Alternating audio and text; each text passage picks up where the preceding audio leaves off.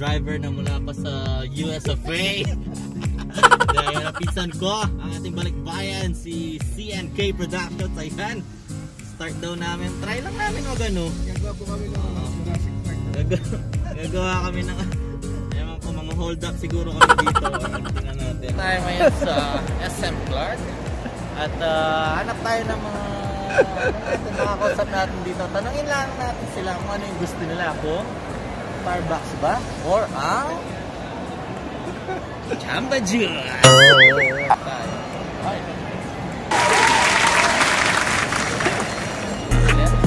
Ano si Mami? Francel? Oh, taga France ka ba?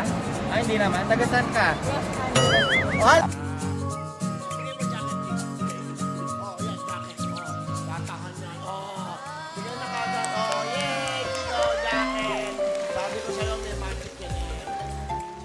Starbucks ba or Jamba Juice? Starbucks. Starbucks? Tapos sa short yan. Ano, bakit? Bakit Starbucks? Mas spicy pa nga yung Jamba Juice. Ha? Ito ka na lang sa Starbucks, diba? Kaya kung dodoblihin namin yung bibilin dito, pipiliin mo ba Jamba Juice? Hindi po Starbucks. Hindi po Starbucks. Ano mga millennials ngayon, no?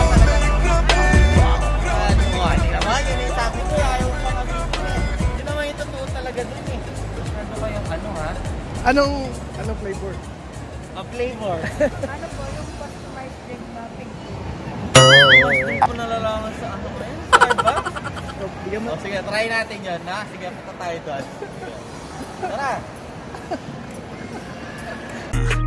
Batang pasaway, batang pasaway, batang pasaway, batang pasaway, batang pasaway, batang pasaway, batang pasaway.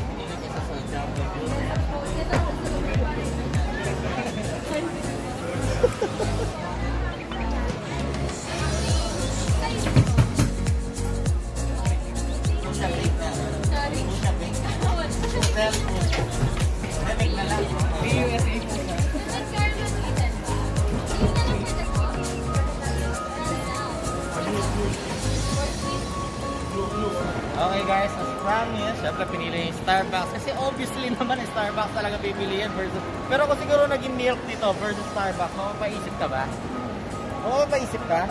Anong kukunin mo nun? Halimbawa milk ito, hindi Jamba Juice. Anong milk? Sabi ko papalit ko ito mamaya. Kasi yung may-ari dito, papalit natin milk tea. Kaya as promised, ayan ha, baka kala nyo scammer kami dito ha. Ayan, nila namin siya nung pusha pink. Pero hindi namin mas spare, kaya pink na lang. Ayan. Okay, baka may gusto kang shoutout or ano, yung mga late mong kaibigan eh. Sabihin mo, nasan na kayo? Thank you po. CNK, ito naman, sa Mariosel. Boss AK, saka CNK. Thank you po CNK for Balik mo yan, bayaran mo. Hindi mo alam. A few moments later. At, yan oy. Hirap, balon.